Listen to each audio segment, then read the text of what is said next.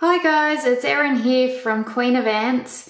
Now, I know there's probably a lot of you out there who are interested in ant keeping, but don't really know where to start. So today I thought I'd just run through a few basic pointers to help get you on your way.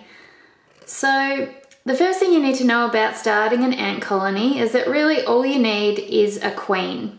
Now you can go to our website, queenofants.com.au, to have a look at all the ants we have available and decide what species you might like to start with. So in a wild nest, the queen would lay eggs which would hatch into these little workers like this little one here. Once a colony reaches a certain size, they'll start producing new queens, which are winged queens like this one. And then at a particular time of year, the winged queens and the winged males will leave the nest. They fly up in the air where they mate, and then they'll return to the ground. And when the queens drop down to the ground, they generally remove their wings and off they go to start a new colony. So after they've mated just once, the queens actually remain fertile for the rest of their life. They don't need to mate again. So how do you choose which ant to start with? Well, there's a few options and a few things you need to think about. The first thing is, who is the ant colony for? If it's for you as an adult, then you can pretty much choose any ant you like, depending on what you're interested in. So you could go right up here to a nice big bull ant like this Pyriformis. As long as you have respect for them, you can see they've got quite big mandibles up here, which is really not the end you need to worry about. They also have a wasp-like stinger at the other end. So anyone can keep these guys as long as you're careful. If you're not really feeling up for that, we've got a heap of sugar ant species.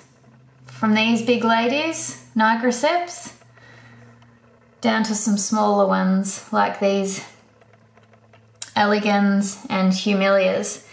These sugar ants are probably what I would recommend for children or for beginners. They're pretty placid in their nature. They don't generally sting, and they really don't usually bite either. And they're quite easy to look after, and they grow at quite a good rate as well to keep your kids interested. So they're always a good place to start. Or you could start with these Polyrhachis or spiny ants. They're a little bit slower to grow than your sugar ants, but again, pretty placid in nature, and their beautiful colours are really nice to look at. We've got a Polyrhachis ammon little colony here, with a couple of workers, and there's a Polyrhachis vermiculosa with a nice golden sheen as well. Or if you're looking for something a little bit small just to get you going, we've got our black trail ants down here as well. They grow quite rapidly, they really can't hurt you at all, and they're a good place to start for kids. So when you decide on which queen you'd like, you can place an order and they'll be delivered to you in a little test tube set up like this. So they'll have water at one end plugged with some cotton wool, and some cotton wool on the other end, which allows just enough air in for the ants to use, enough oxygen.